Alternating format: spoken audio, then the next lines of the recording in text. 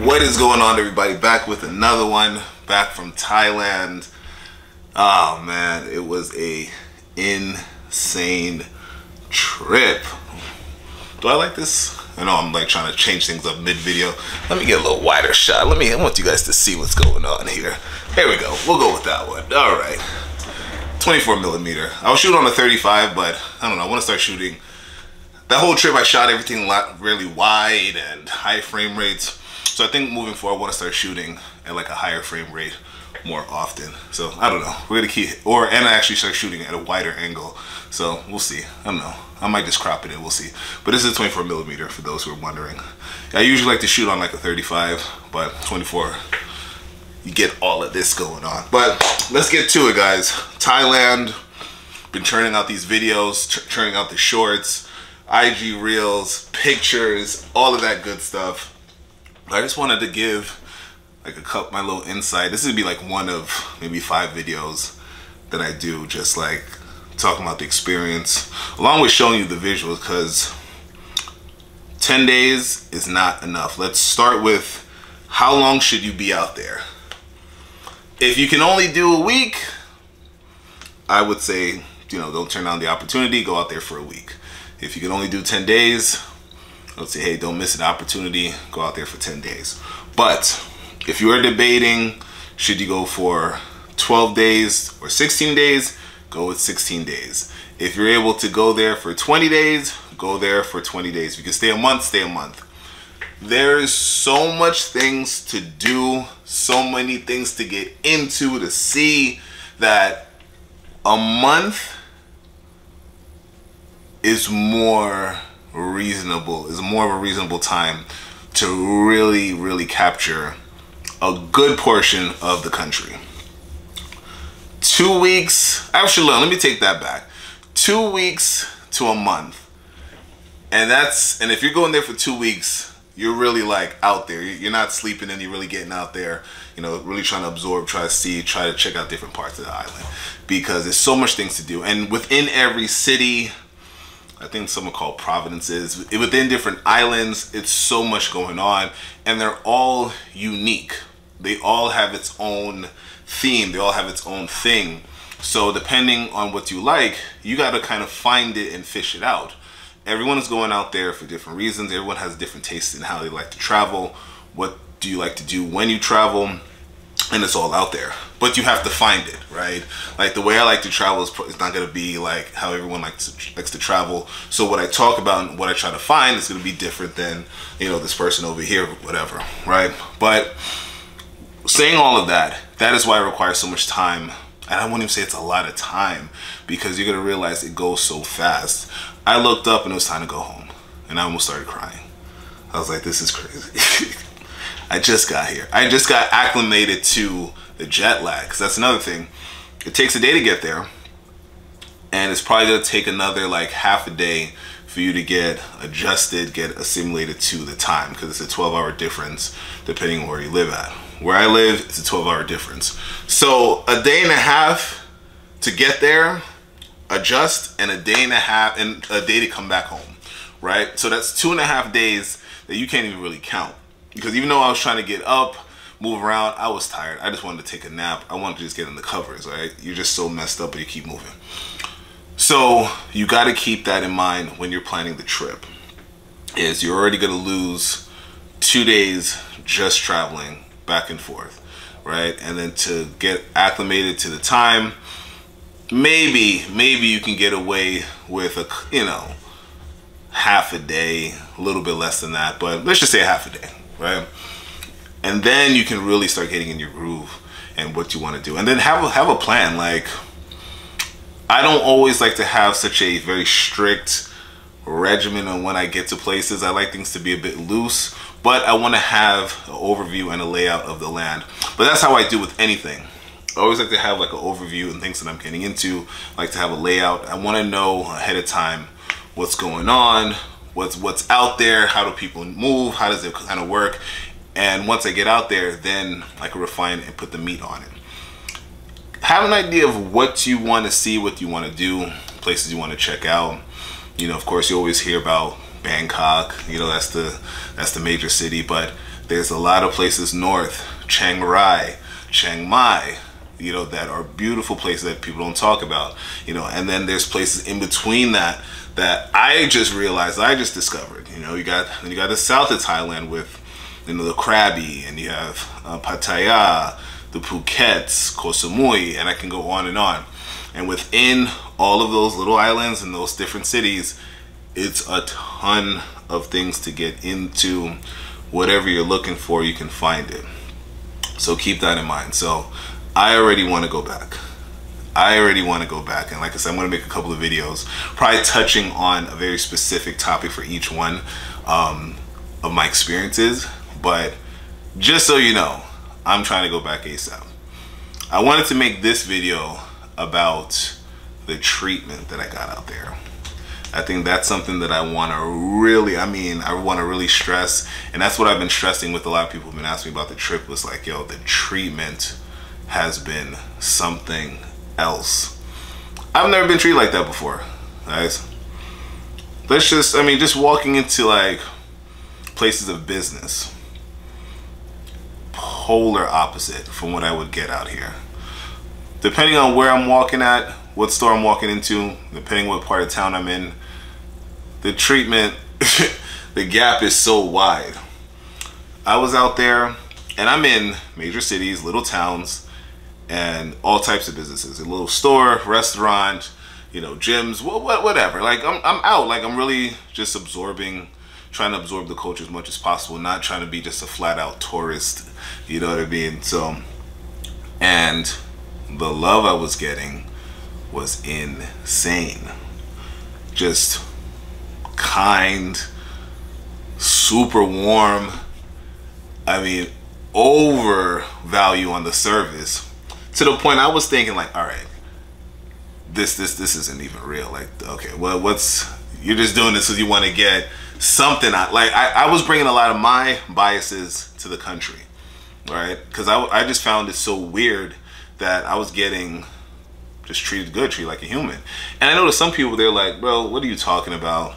You know, that's, you know, you're exaggerating it. You gotta understand, guys, everyone's perspective, everyone's life is different.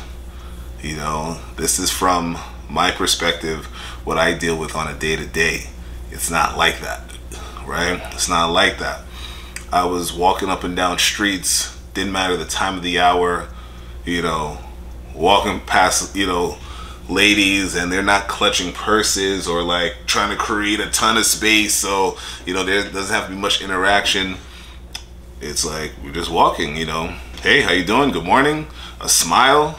Or even if they don't, you know, fully engage, it's just like, and we keep it moving, you know. But once again, I'm contrasting it with what I get living in the States, living in the South. When I'm walking up and down certain streets, when I park my car and they see me getting out of my car and I start walking, and they're viewing me like I don't even want to go down the list. And that was something that stood out to me immediately. And if you see other videos with people talking about Thailand, that's something that really stands out. It's like, man, you just get treated good. You just get treated great. You get treated like a human. And it's crazy that I even have to like say that and talk about that on this video and make it real, but it is real. It's real from my interactions with people, you know. And it really kind of hit me because it made me realize, oh, I've been kind of desensitized. I've been kind of programmed to just somewhat accept a certain way of treatment out here. And I really didn't know I was getting that treatment until I was in Thailand. And I'm like, oh, this is how it should be. This is how we should get. This is how life should be. This is how it should feel going out day to day, interacting, networking. Oh, you know, people were asking me like, oh, is it racist out there? I'll be honest with you. If it's racism, I don't know if I want to call it that. The only times I had like a little issue or issues, it wasn't with the Thai people. It was not with the Thai people at all. You know who it was with? It was with other foreigners. You know, that's where every so often Yeah, I'll run into a little. I'll get into it in another video, but it wasn't anything major. It's like I wasn't gonna go spar with these people, but you know, anytime there was like, I can feel the tension a little bit. It was with other foreigners. It was never with the Thai people. You know, with Thai people, they're just like, what the hell are you doing out here? Like, what's your story? Right? Because they're telling me like, look, we really don't see a lot of guys like you out here. So we want to know what's going on. And I respect that and I understood that. Initially when I got out there, I was taking it as, oh, I can't be here. I can't be in this type of store because of this, the way I look and the ears and blah. Once again, but see guys, this is how growth happens. This is what I talk about with growth. This is what I talk about with, you have to experience things. You have to go through things so you can learn your lessons, so it can expose you and expose things that maybe you need to work on. You know, once again, I was preconditioned. I was bringing my biases to the country, and I was wrong pretty much every time. And you start having this reflection. It's like, huh, what other biases am I taking and applying it to other situations, and it's really hurting me, not helping me? And that's what this trip was really, really doing to me. Of course, beautiful sights, and I can talk about food, and we'll get into all that. The visuals, you'll see the visuals popping up on YouTube on my page, but I want to talk about the real. I want to talk about what this trip really did to me and why it was so difficult, like really coming back. It was rough, and it's still rough for right now. I don't know if I'm necessarily the happiest to be back. I'll be honest with you, because I felt there was so much more to see, so much more to do, so much more to experience. And on a deeper level, I was able to start learning more about me, learn more about some of the past things that I'm still holding on to, which is causing issues in the current time, in the present time, and how it can affect maybe opportunities, relationships, whatever. Because guys, I'm telling you, I really thought when they're looking and staring, I'm taking it to a whole other level, and it's not even the case. And then when I finally kind of get close enough, they're giving me a big ass smile and saying hello and want to take a picture. It was really, really incredible to me. I've never experienced like anything like that before, that type of treatment. And I really had to sit and think about that and really process that and really say, okay, how in the world am I just kind of getting this treatment now? And it's the reality of it. And I've been to other countries. I wasn't getting that type of treatment. I definitely don't get it in the States. Thailand was its own unique thing. And it's not about want. I need to go back because there's more things to shoot. There's more things to experience. And I felt it was like a trip to where, once again, I said it before, I was able to I was really able to dig deep into me and learn more about me and really just grow. Like, what do I like? What do I want? What do I dislike? What are things that I don't want? What are things I don't want to accept? What are things that I want to do? What do I want? What is making me happy? What is bringing me peace? I won't necessarily say bringing happiness, you know, because happiness you have to find within yourself. You know, you can't really find that from external validation, but what can bring me peace? And I was like, huh, okay. I'm finding these things the further I was going along with the trip, having those little introspective moments. And I know I'm getting way deep on this video, and I know this video is getting long too, almost at 15 minutes. That's crazy. But I'll start wrapping it up, I promise. But it was a reality, guys. I'm telling you. You know, to the point I'm trying to go back sooner than later. Sooner than later, I'm trying to get back because there's more to be discovered of the island and more to be discovered of myself. And I think that's something that if anybody's wanting to travel, put Thailand on the list and just go somewhere. Just go anywhere. Traveling for me is more than just the sights and the scenery and all of that. I'm telling you, it does something internally to me, and it will do something internally to you. It will help you. You know, it's a bit of my therapy as well, and it makes a tremendous difference. The downside is you gotta come back. You gotta come back. It doesn't last forever. Or maybe it can. You know, I see how some people are just like, look, I'm out. I'll live over here. I'm gonna live in this country. And you think, you know these people, and you see these people, and you're like, this guy is out of their freaking mind. But then when you experience it, and you do like a little compare and contrast of the current way you're living and then the life out there, you're like, oh, I get it now.